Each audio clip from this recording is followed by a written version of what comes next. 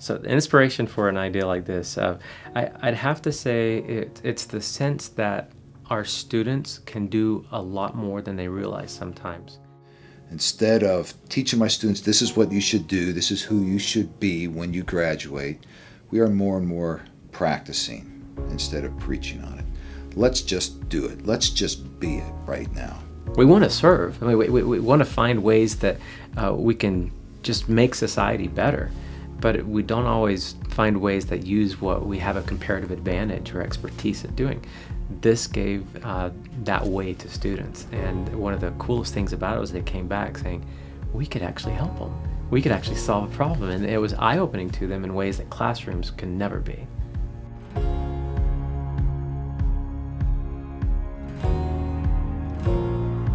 In the summer of 2013, we started work on a few different research projects. One of them we nicknamed the Nonprofit Initiative. We were looking for companies who had grown to the point where they had outgrown really rudimentary systems, but were at the point where they might not be getting a lot of external professional help. So we did some research. We did a couple of pilot programs with some local nonprofits, Kids on the Move, International Language Program. We started talking about putting together a trip for Masters of Accountancy students to join with Masters of Public Administration and MBA students. We wanted to identify a business and help them with the 2 or 3 problems or needs that were, quote unquote, keeping them up at night.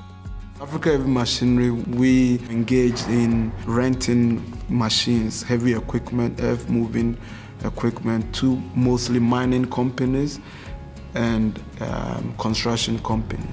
They've got to track and keep track not only of the equipment but the operating hours and bill out on those hours and maintain that equipment. They've got field agents they only see every once in a while. It's just as spread out and challenging as you can imagine to manage as a business, complicated by all of the infrastructure issues there in Ghana. We sent information from Ghana to the students to know what kind of machines, number of machines, what kind of accounts we needed to set up, and they do all that foundation work here through Skype and email before they came to Ghana. We definitely had some struggles while we were there. I think some of the best advice that I've heard is, we're going to try this, we're going to fail, we're going to try again. What's kind of the cost-benefit analysis?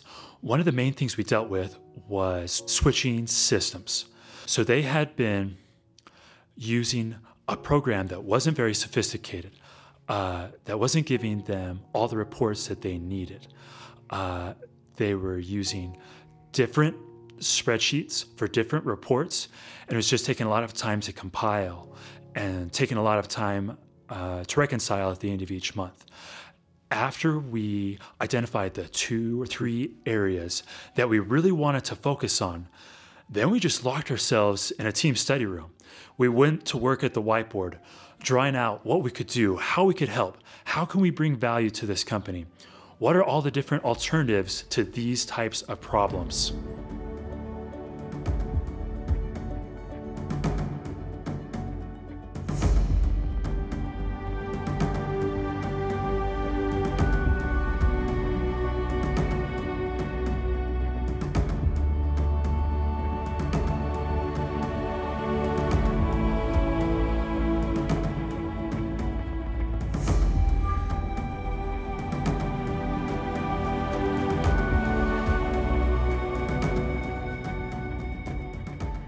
We did not just get off a plane over there and say, here we are, what can we do? Once we arrived in Ghana, it was sort of this breath of fresh air, like finally, wow, we're here, because everything had been a rush up until that point. So we needed to hit the ground running on the project, and we did. If they started at 90 miles an hour, they finished at 190 miles an hour.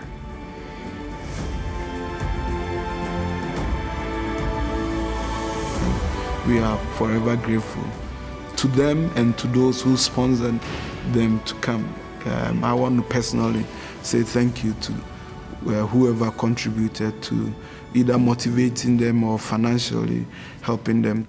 We have so many people to thank that made this all come together. PricewaterhouseCoopers provided a wonderful and crucial grant to help get this program off the ground and running. Brigham Young University also provided a mentoring grant to our students as well. To all of the donors generally, to the School of Accountancy, we would say thank you.